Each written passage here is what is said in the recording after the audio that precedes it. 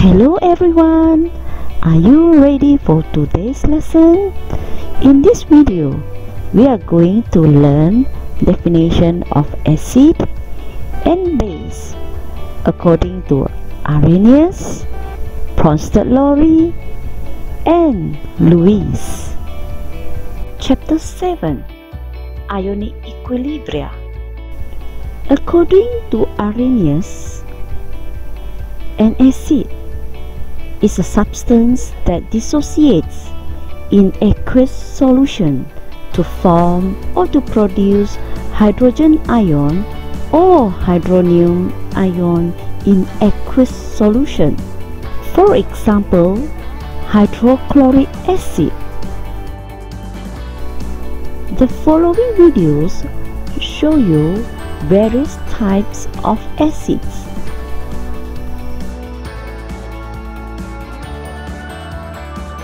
According to Arrhenius, a base is a substance that dissociates in aqueous solution to produce hydroxide ion.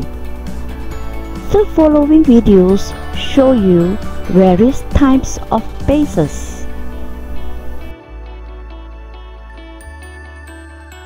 According to Bronsted-Lowry, an acid is a substance that can donate a proton to another substance, or we call as proton donor. A base is a substance that can accept a proton from another substance, or we call as proton acceptor. According to Lewis, an acid is a substance that can accept a pair of electrons to form a coordinate covalent bond.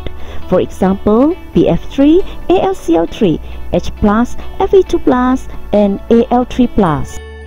A base is a substance that can donate a pair of electrons to form a coordinate covalent bond.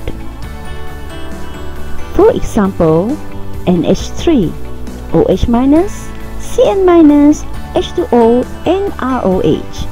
For example, if B has a pair of electrons that donate to A, B is a base while A is an acid.